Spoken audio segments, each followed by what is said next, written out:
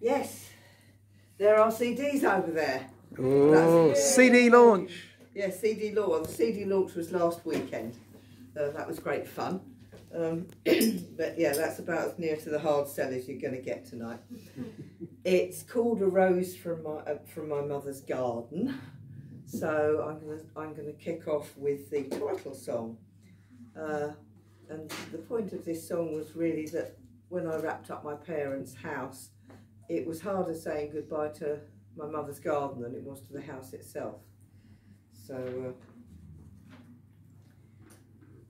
I picked a rose from my mother's garden at the dusking of the day, and in that rose from my mother's garden all the sweets of the summer lay. Oh, the smoke fall of many autumns and the quickening of so many springs, scent of frost and of summer woodbine, and 1,000 remembered things, and the chink there of summer teacups, and the music across the lawn, and the children's prattling voices, all heedless of any bitter thorn. Oh, where is the summer laughter? Oh, where are the winter snows? Only echoes are in the garden, and a single autumn rose. I walked away from my mother's garden, for its I may no longer stay.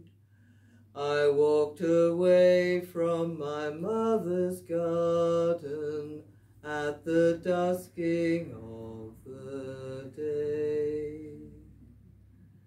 I walked away from my mother's garden, for the season was at a close.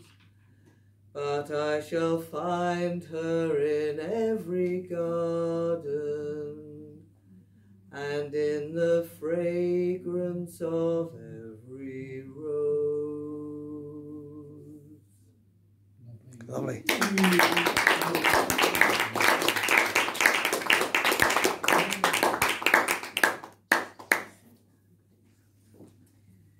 So yeah, one of the people who kind of reviewed this CD said that it had a lot of songs of renewal on it, which I suppose it does. We sing a lot about the natural renewal of seed time and harvest in the folk scene, but this is a song which I wrote just after the Orlando massacre, and as it turns out, just before the Brexit referendum. But anyway, it seemed like a very dark time, and I thought, well, there's been plenty of times that have been really dark, and people have come through them, and you know, just have to get on with it, I suppose. So, and it's partly inspired by the that song about the Mary Ellen Carter, because "Rise Again" is always a sentiment that you need in this world. Yeah, that's right.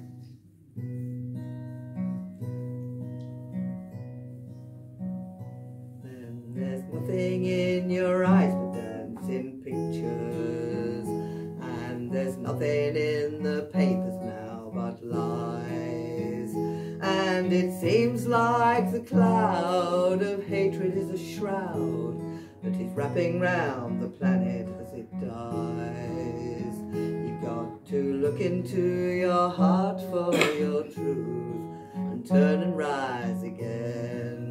Look into your heart for your truth and turn and rise again. When they're telling you who you should be hating, and just why you need that new device.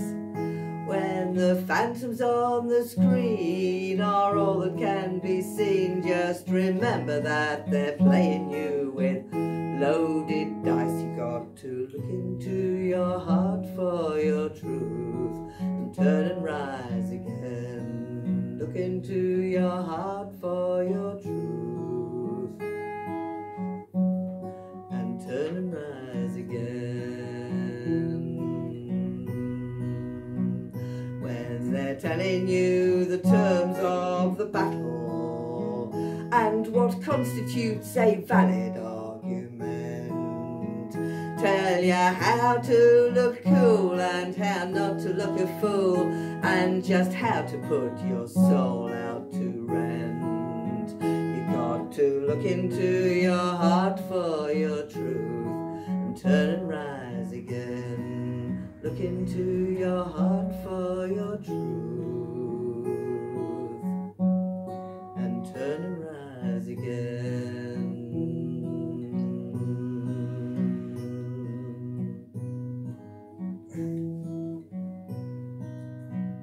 Well, they hope that our fears will divide us, that the only thing that bonds us will be hate, and they love to blow apart our great collective heart. So come on now before it is too late. You got to find the hearts that love what you love and turn and rise again. Find the hearts that love what you love and turn and rise again. Oh, well, ain't nobody said it would be easy, and ain't nobody said it would be fun, but in the darkest night you gotta find the tiny light, 'cause if you can't, then the bastards have already won. So catch a shining moment on the run. You've got to find the hearts that love what you love and turn and rise again. Find the hearts that love what you love and turn and rise again. Find the hearts that love what you love and turn and rise again.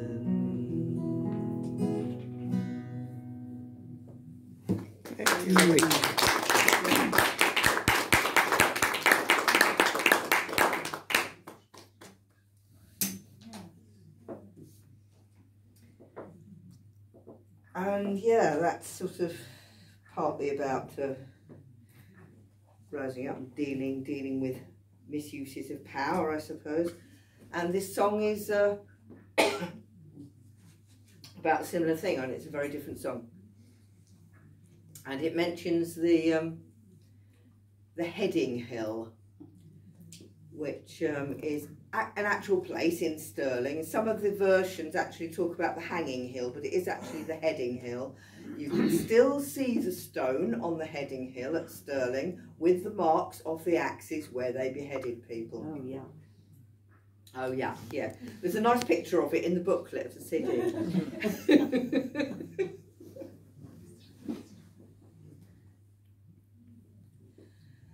About the Yule, when the winds blow cold and the round tables begin, oh, there is come to our king's court many's the well-favoured man. The queens looked over the castle wall, beheld both dale and down, and there she spied young Waters a-riding to the town. His footmen they did walk before, and his horsemen rode behind. A garment of the burnished gold did keep him from the wind. All golden graithed his horse before, and silver shod behind.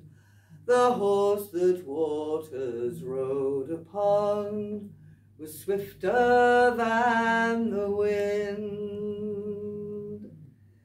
And then up spoke a wily lord, and unto the Queen said he, "Oh, say whose is the fairest face rides in the company?" Oh, I've seen lord and I've seen laird and knights of high degree, but young Waters is the fairest face that ever mine eyes did see. And then up spoke the angry king, and a jealous man was he, saying if he had been twice as fair, you might have accepted me. Oh, you're neither lord nor laird, she says, but the king that wears the crown. And there's not a knight in all of Scotland but to thee must bow down. But for all that she could do nor say, appeased he would not be. And for the words that the Queen had spoke, young Waters he must die. And they have taken young Waters and put fetters on his feet. And they have taken young Waters and thrown him in dungeon deep.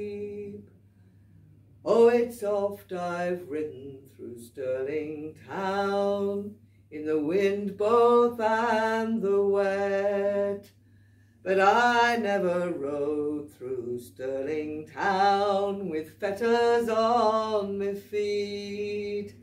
It's oft I've ridden through Stirling town, in the wind both and the rain, but I never rode through Stirling town, never to return again. And they have taken to the Heading Hill his horse both and his saddle, and they have taken to the Heading Hill his young son in his cradle, and they have taken to the Heading Hill his lady fair to see. And for the words that the Queen had spoke, young Waters he did die. Great.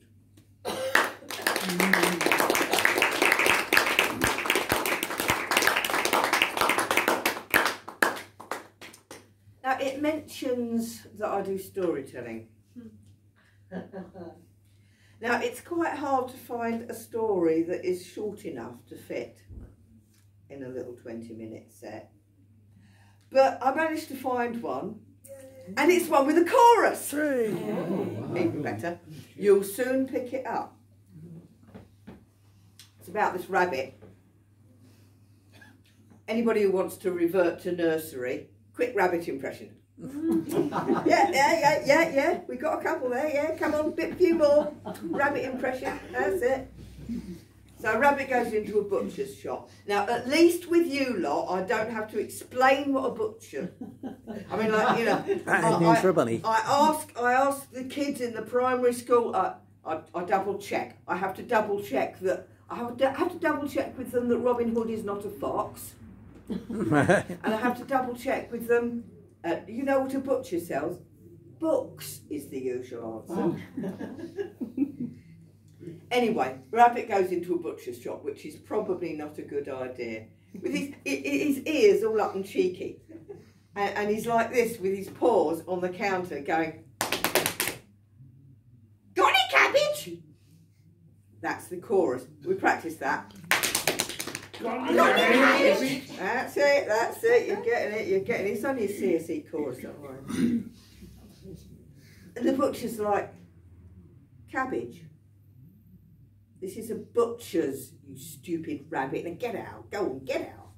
Oh, ears all down and drooping. Out he goes. Next day, back in, ears all up and cheeky, comes in. Got any cabbage? You again? I told you to get out. Look, I sell meat, I sell eggs, you know, things like that. I do not sell cabbage and carrot and all that rabbit thing. Get out. Ooh. Oh. Very next day, back in again. Ears all up and cheeky. Got any cabbage? What? You again? Look, there's a greengrocer's up that way and there's Tesco's up that way. Now just get out of my shop. I don't want to see you in here again. I'm getting really fed up of this. Stupid rabbit. He's all down and droopy. Next day, he comes again. Got any cabbage? Now look here, says the butcher. I am sick up to here with you coming in here with your cabbage. And if you come in here once more with your Johnny cabbage, I'm going to nail your ears to the counter. Ooh.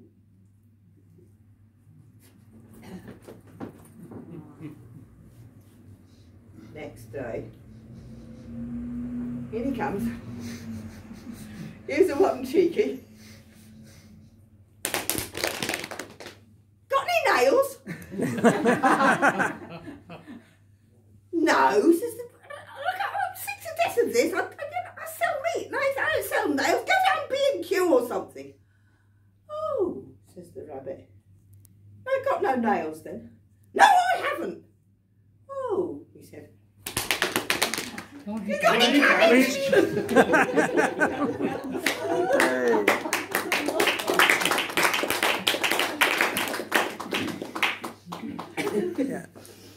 And it seems that no performance that I do anywhere is complete without the Hedgehog song these days. It is my most requested song that I've ever written, and it causes me to be given hedgehog objects, which is lovely, yes. And it has a joiny-inny bit, because when I go, I just want to be a hedgehog. Hedgehog. Exactly. Your bit is to sort of chant hedgehog in a really kind of affirmative manner. So, I just want to be a hedgehog. Hedgehog. Snooze away the winter in a nice leafy pile. I just want to be a hedgehog. Hedgehog. Curl into a ball and escape for a while. But everyone around me is so whizzy, whizzy, whizzy. All running round in a tizzy, tizzy, tizzy. All out glorifying busy, busy, busy. I don't think so. Well, once I used to dine al fresco, catch a little sun and watch the birdies at their play. Now I've got to eat al desco, 'cause the boss will say I'm slacking if I spend the time away. Though my mind is going crazy, crazy, crazy, I can't do me work because I'm hazy, hazy, hazy. If I take a break, you'll say I'm lazy, lazy, lazy. I don't think so. And I just want to be a hedgehog. Hedgehog! Snooze away the winter in a nice leafy pile.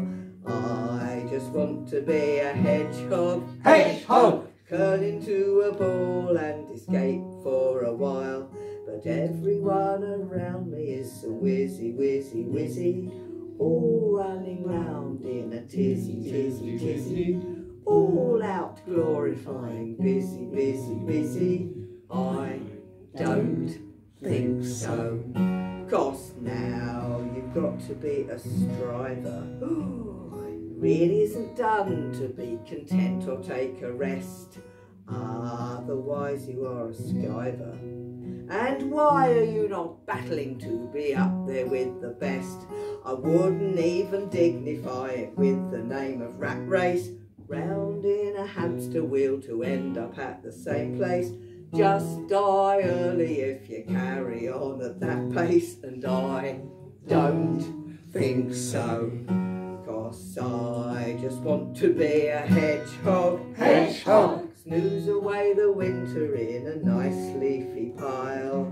I just want to be a hedgehog, hedgehog. Curl into a ball and escape for a while. But everyone around me is so whizzy, whizzy, whizzy, all running round in a tizzy, tizzy, tizzy, all out glorifying busy, busy, busy. I don't think so. So add some caffeine to your tiredness. That'll improve your judgment and make everything just great. Try some coke for added wiredness. That'll help you cope with what they're piling on your plate. Headless chickens going manic, manic, manic, all running round in a panic, panic, panic. But if tiredness was a drug, it's so bloody dangerous they'd ban it, ban it, ban it. Can you really see that? I don't think so. But I just want to be a hedgehog, hedgehog. Snooze away the winter in a nice leafy pile. I just want to be a hedgehog, hedgehog. Curl into a ball and escape for a while. But everyone around me is so whizzy, whizzy, whizzy, all running round in a tizzy, tizzy, tizzy, all out glorifying busy, busy, busy. I don't think so.